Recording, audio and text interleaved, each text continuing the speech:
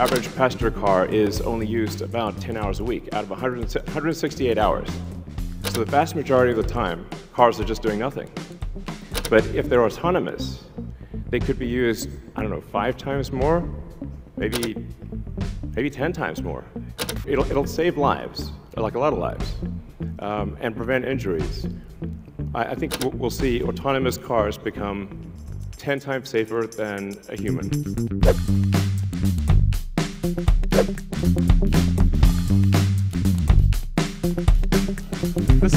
We're going to make this, and it's going to look like that, instead of a robot with wheels.